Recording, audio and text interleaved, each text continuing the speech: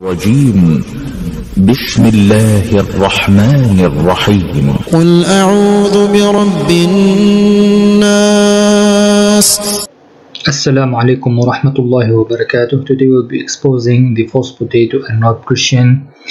Again, to see the ignorance of these poor people, wallahi. La hawla wa la quwwata illa billah. I feel I notice 100% they're stupid. But another part of my brain, we can say 50% says that they're not stupid, but they just agree with each other in any way to attack Islam, even if it's false, even if it's a lie, like their Paul did. Anyway, let us start and see. And this proved that Muhammad is not the last messenger, because from my understanding, what I'm reading, he makes a prophecy before he dies. If you go to the last paragraph, Here's what it says, my friend. Look what it says. So the false potato is arguing that Waraqa ibn Nawfal was a Nasrani, a Christian, made a prophecy, right? He made a prophecy that Prophet Muhammad's people will expel him.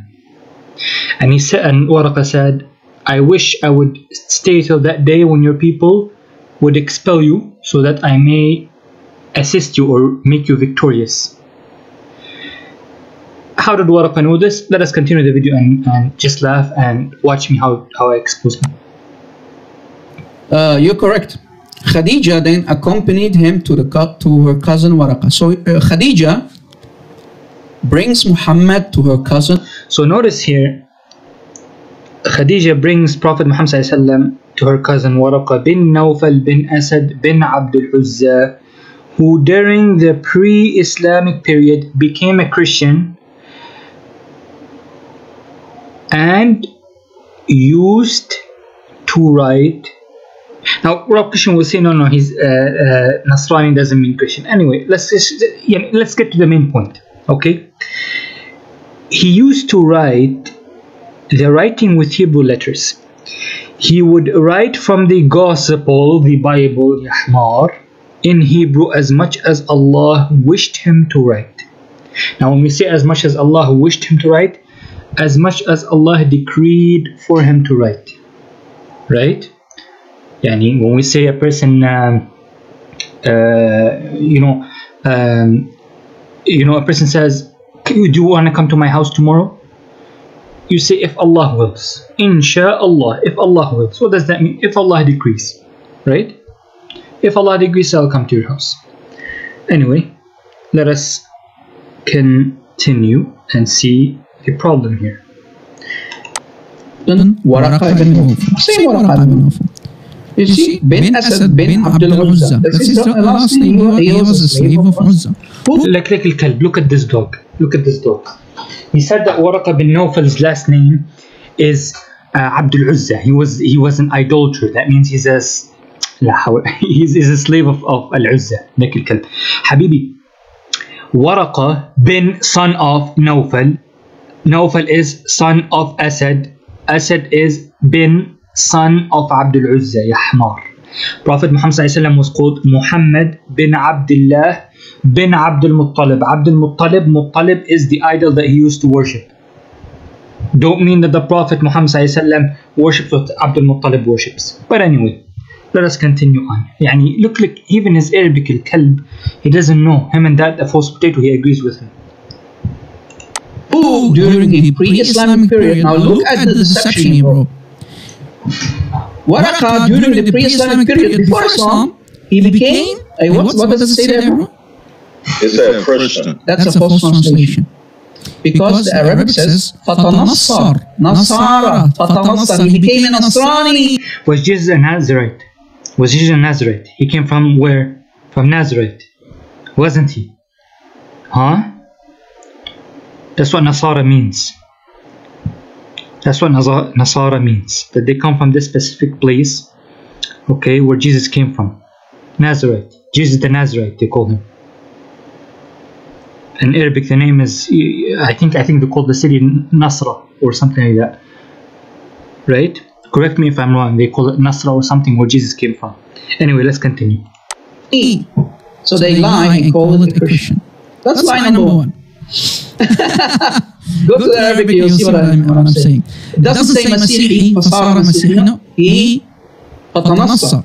He became a Nasrani. False translation, guys. When the Hawariyun in the Quran, when Isa bin Maryam said, Man ansari ila Allah, who are my ansar to Allah, who are those who support me for the sake of Allah. What did the Hawariyun say in the Quran? Nahnu ansarullah, right? We are those who are the supporters of Allah, right? Or who follow Allah through Isa, meaning, you know, they follow him by giving assistance to Isa ibn Maryam, right? فلما أحس عيسى منهم الكفر قال من أنصاري الله. When Isa felt that there's some disbelief, he called out and said, who are those who support me for the cause of Allah? قال الحواريون, the part of the people said, which are called the Hawariyun, نحن أنصار الله. They agreed that they support Jesus عليه السلام. Take notes. And Waraqa used to write the writing with Hebrew letters, so he could read and write Hebrew. That's not the only language. Look what Waraqa could do more. He would write from the gospel in Hebrew as much as Allah wished him to write. Okay, now they added Hebrew. There's nothing called Hebrew in Arabic. They are adding what's not there. I believe it was in Aramaic. So Waraqa. اللغة العبرية, right? Abriya is known in Arabic, it means Hebrew. Abri. Right? Because the Arabs and the Jews were, you know, basically they were close to each other. You know, Ismail, the father of Arabs, was the brother of Isaac. So if the Arabs come from that, and you can see sometimes there are similarities in Hebrew and Arabic. This is why Arabiya and Lugha al-Ibriya, which is Ibriya, is called Ibriya, opposite of Arabic. So they're very close words together, but they have a little change in them. Right? Arabi, Ibri instead. Right? That's what it's called in Arabic, Ahmar. Ibri. Could read and write Aramaic. They say here in the false translation Hebrew, doesn't say that in Arabic. As much as Allah wished him to write. No, it does say that in the Arabic. It does say that in the Arabic. It says in the Arabic part of the hadith that he wrote the Ibri, right? And also in another part of the hadith says he wrote the gospel in Arabic. So he wrote it in Hebrew and in Arabic as well. Question, Brother Jacob. How does Waraqa even know that Allah wants him to write? If he's not a prophet in the time of Muhammad. No, I don't get that. What do you mean by that? As Allah wished him to write. Who's saying this, Ahmar? The narrator, Aisha. Aisha is saying the story. Aisha is saying as much as Allah willed him to write. As much as Allah decreed him to write. He probably passed away before writing the other half, right? But Allah wished him, decreed for him to write this particular much. Okay? These Christians. Again, guys, how is Muhammad the only messenger in his time if Waraqa is receiving divine command, divine inspiration from Allah to write the gospel in a different language too? So that Muhammad, you see how Muhammad had access to the gospel? Because of Waraqa. Waraqa was translating for him. Muhammad was plagiarizing from the gospel and make it Quran. You see it?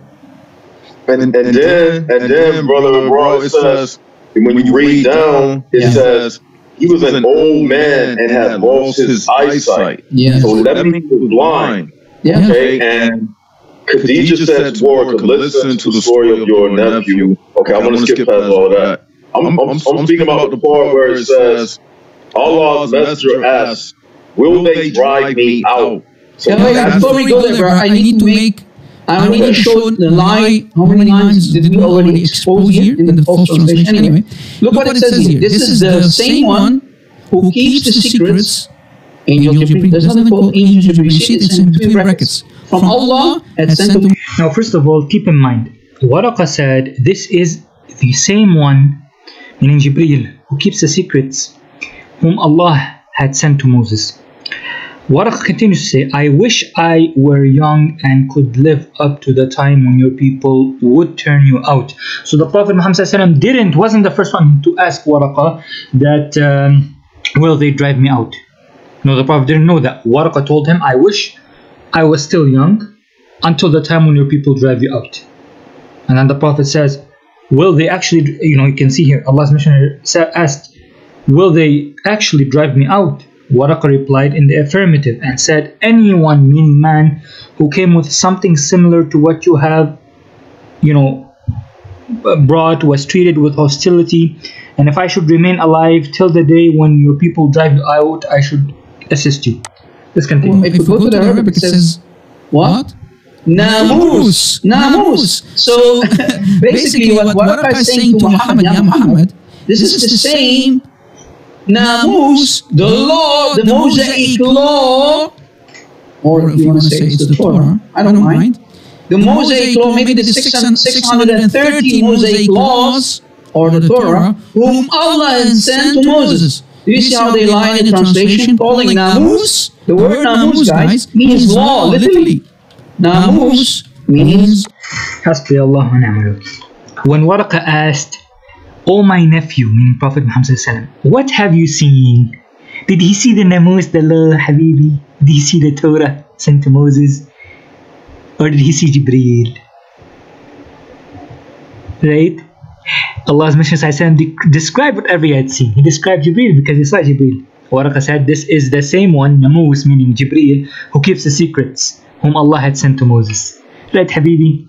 He didn't see the Namus, he didn't see the law, okay? He didn't see the Torah, he saw Jibreel in the cave of Hira, okay? Continue. Law. How did law became an angel? You filthy liars! Shame on you for mistranslating the Arabic. But what else is it? It doesn't say no Jibril. No, it says Namus. Let's see if we can find it. Guys, just a second. And look. يعني Waraqah bin Nawfal, right, was Ibn Ammi Khadija. And he was the one who تنصر بالجاهلية. وكان يكتب الكتاب العبراني من العبري. فيكتب من الإنجيل بالعبرانية. He would write بالعبرانية, اللغة العبرانية. Right? Meaning the Hebrew. Here, the word for Waraqah here. وكان تنصر. He became a Nasrani. You see? تنصر. So Waraqah became a Nasrani. تنصر, not Masihi. Filthy liars. If we scroll down, let's see if I can find that part. Namus. I'm looking for That's right here. الناموس. Here. هذا الناموس الذي نزل الله على موسى. If we copy this part, this word here. الذي نزل الله على موسى, that means that Allah came down to Musa. It's الذي نزل الله على موسى. Alright? And I simply go to Google Translate. Google Translate. Yeah, sucking. Remember sucking? Sucking whore. Who Allah calls whores of Jannah. The law! Habibi, when you go to Google Translate, they don't only translate it according to the law. Okay, the law is what the Christians believe, and Namus, they believe that it means the law. But in other words, it can mean Jibreel, because he said, "Oh my nephew, what have you seen? You did not see the law, you saw Jibreel." Right? The Prophet was scared of Jibreel, not because he saw the law. Okay. And Namus, the law. The law. So how did the law become angel? Can you explain that to me, Brother Jacob? I want to learn. That's the biggest fabrication of. Wow, do you see how they lie in the translation, bro? Trying to convince everybody in the English. Brother, Muhammad did have an angel. No, Muhammad was never visited by an angel. Muhammad was visited by a demon. That's what Muhammad said the very first time. He said, I feel as if a jinn is touch me. He said, this is a jinn who touched me. But it was Khadija's first wife who convinced him, no, this cannot be a jinn, because else he would watch the striptease. Remember, Khadija's taking off her clothes. She's asking him to sit on her lap, and then she takes her clothes off. And then the creature go away. And the assumption of Khadija is, hey, because he is too embarrassed to watch, it cannot be a demon, it must be an angel. That's how Islam is created. Muhammad said literally in the Islamic books, I was touched by a jinn. That's what he said. I was touched by a jinn. He confirmed it himself. And the first feeling is always right, brother Jacob? Exactly. You go by that first initial instinct. That's that God given. Yeah. Now, to the second part of my question, when after it says it was the Namus, and then when you scroll down, it says. So someone need to call this website, owner of this website, and tell him, if you're a Muslim, tell him, why are you lying to us? You are a filthy liar. You are filthy lying. You are lying to us. Give us at least a correct translation for the hadith. You filthy liar, shame on you. Go ahead, bro. Yes, if you scroll down like to the ending, and it says Allah's messenger asked, and it says he asked, will they drive me out? Yeah. Warwick replied in the affirmative and said, any man who came with something similar to what you have brought was treated with hostility, and if I could remain alive to the day when you will be turned out, then I would support you strongly. So my point is, Muhammad asked him a question about a future event in his life, and then Warwick prophesied that he would be turned out. So isn't that Warwick being a prophet? No prophet between him and Jesus, but Warwick is clearly prophesying to Muhammad what happened. And remember, Warqa is receiving divine revelation exactly like أنا حبيبي يا ابن الزن وأنت وياه. He was not receiving that. He was not receiving that. Warqa bin Nawfal was a Christian, a Nasrani, who used to write the gospel in Hebrew or in Arabic.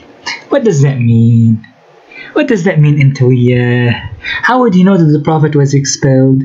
Did Warqa, if he wrote the Gospel, wouldn't he know the story of your prophets and Moses, how Pharaoh expelled Moses?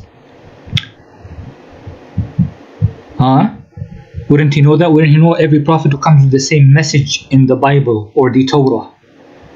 Doesn't Warqa, if he's the one who writes the Gospel in Hebrew, doesn't he know that every prophet that came with the message to worship God alone would be treated ill by his people or driven out?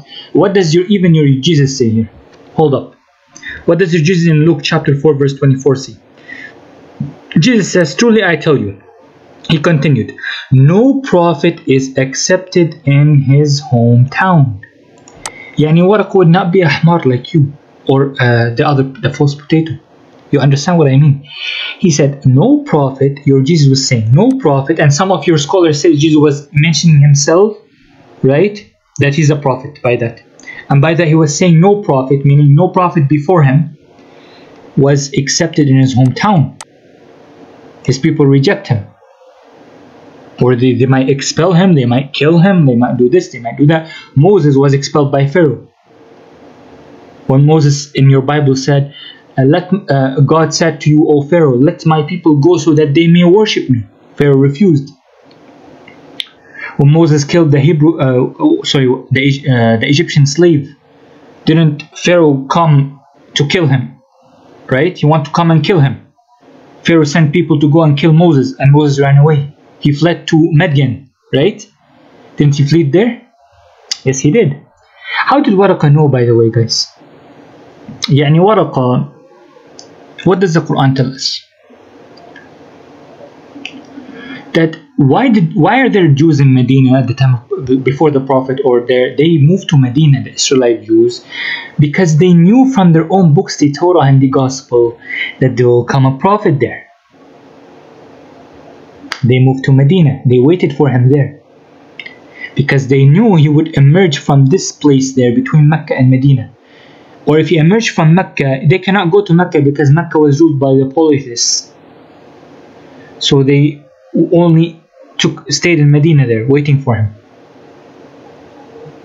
Right? In chapter 2 of the Quran, verse 89, and when there came to them a book, the Quran from Allah, meaning the Jews and Christians, when there came to them a book from Allah, that which confirms which was with them. From Allah, confirming that which was with them of the Bible and the Torah, like Waraqa bin Nawfal. Although before they used to pray for victory against those who disbelieved. The people, the Jews and the Christians, when they used to go to the Mecca for trade, the pagans would basically make fun of them and mock them. So they used to pray for victory against the disbelievers, meaning the pagans. They used to say, فَإِذَا خَرَجَ الْمَوْعُودُ فِينَا قَتَلْنَاكُمْ بِهِ قَتْلَ عَادٍ. If the appointed one comes to us, we will kill you, O pagans, like the killing of Ad, people of Ad. But then when there came to them that which they recognized, when the Prophet came to them, and came with the signs, came with the ayat, the Quran, came with everything, they disbelieved in it. So the curse of Allah will be among the disbelievers. So the Jews and the Christians believed in the Prophet Muhammad through their books. Allah says in Surah Al-A'raf, chapter 7, verse 157, those who follow the messenger, the Prophet, who can neither read or write, whom they will find described in the Torah and the Gospel which are with them. Didn't Waraqa bin Nawfal recognize it because of his Torah and the Gospel? And didn't he recognize that this will exactly happen? His people expel him? Because every prophet in the Bible, basically most of the prophets in the Bible and the Torah who called to the oneness of God, of Yahweh, right? They were what? They were expelled from their hometown. Jesus himself, his people tortured him, and they didn't want him in his town, right? So yeah. Another thing to keep in mind, in chapter 2, verse 156, الَّذِينَ آتَيْنَاهُمُ الْكِتَابَ يَعْرِفُونَهُ. They recognize the Prophet Muhammad ﷺ, كَمَا يَعْرِفُونَ أَبْنَاءَهُم, like they know their sons. Those to whom we gave the scripture know him, meaning the Prophet Muhammad ﷺ, as they know their own sons. But indeed a party of them conceal the truth while they know it. So some party of the disbelievers, like Rob Christian and Christian Princess, they conceal it. They know it's the truth, but they hide it. They hide it. They don't want people, to know who the Prophet Muhammad ﷺ is, right? And the Jews used to say to the Arabs, to the Munafiqun, as for this person who came, he is an Arabic. لا منا معشر يهود. He was not part of us Jews. So that's why they rejected him. And because, there was envy between the Arabs and the Jews. But indeed, a party of them conceal the truth while they know it. Waraqa turned out to know the scripture, and he was a true person, sincere, and he knew that the Prophet Muhammad ﷺ was coming. So when the Prophet described exactly what he saw, Waraqa noticed this because he used to write the Gospel in Hebrew and Arabic. So he knew the Gospel. He had access to these books. He had access to the books, to the holy books before, didn't he? Right? So yeah, next time make sure you understand perfectly before running your mouth and starting to say things that will expose you. Okay? Bear witness. Yeah. Do you bear witness that Muhammad is this, and that? But how can you bear witness to something and you are blind? Yeah. You can't even see it. So how did Waraqa know that he was actually even talking to Muhammad? What if... Yahmar. He probably recognized him from his voice, since he knows his voice, since he's his nephew. He probably also, since Khadija told him, this is this is Muhammad here, right?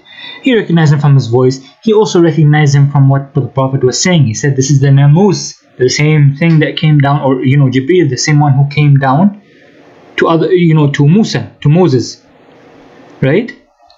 This is what he said. So he heard the Prophet's testimony, and he realized that this is the Prophet that to come. That this also shows that Prophet Muhammad ﷺ doesn't know anything of the Holy Scriptures like the Bible and the Torah, and that he hasn't heard about it from anyone or knows how to read them or has access to them, because he said to Waraqah, will they drive me out? You know, when Waraqah said, your people will drive you out, the Prophet says, will they actually drive me out? So the Prophet didn't know, since Waraqah had access to these books and he knew that every prophet was driven out, like Prophet Muhammad sallallahu alaihi wasallam. Right? Yeah. And this guy's talking about blind people. Look at your own Bible, Habib. Where is it? Genesis chapter 48 verse 10. Because Israel's eyesight, now in this version, in this translation it says Israel, meaning Prophet Jacob. In other translation it said Jacob. Which way did he say? Did he say Israel or did he say Yaqub? Right? It's very funny. They changed the meanings. But anyway, but because Israel's, meaning Jacob's eyesight had failed him from old age and he wasn't able to see, Joseph brought them, meaning his sons, close to him and he kissed and embraced them. How did he know that these are Joseph's sons if he was not able to see? If he was old in age and he was not able to see? And how did he know that this is Joseph's son? He probably recognized him from his voice. And when Joseph came and told him that these are my sons, come and kiss them, of course, according to you, Joseph would have been speaking the truth, because he was a pious man in the Bible, right? He saw a divine vision, for example, the suns and the moon and the stars prostrating to him, right? Yeah. How did Israel know that Joseph, brought his sons close to him and said, these are my sons? How do you know who that was Joseph? He recognized him probably from his smell, or he probably recognized him from his speech. And when he noticed that it is Joseph and he said, these are my sons, that means he's saying the truth. Why should he doubt them, right? It's typical. What about Waraqah, bro? What do you want to... So the name, because when I go to this talk, like I'm looking at it right now, it says Waraqah bin Noful bin Asad bin Abdul Uzza. Yeah. So if you Google it, ask Prophet Google, peace be upon him, you will get the full name. Waraqah ibn Nofal ibn Asad ibn Abdul Uzza. And I put it in the live chat too. Exactly. Abdul Uzza meaning slave of Al-Uzza.